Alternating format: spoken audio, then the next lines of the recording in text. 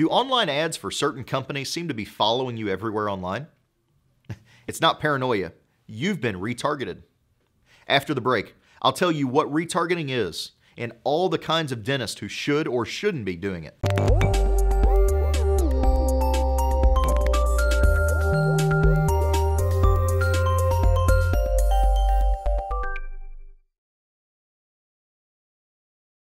Welcome to the Patient Attraction Podcast. I'm Colin, receiver. Now, retargeting, also called remarketing, it's been around for a few years.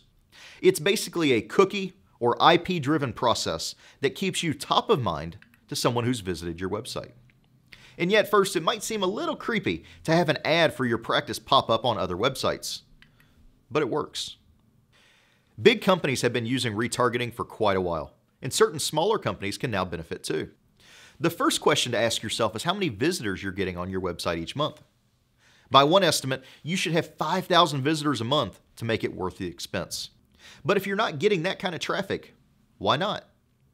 If you're in a larger metro area, you should have that much traffic, or your website, its content, and your website SEO must suck. If your site approaches 5,000 visitors, consider using a retargeting service like Google AdWords or Perfect Audience. The more you can segment your audience by demographics and dental needs, the better.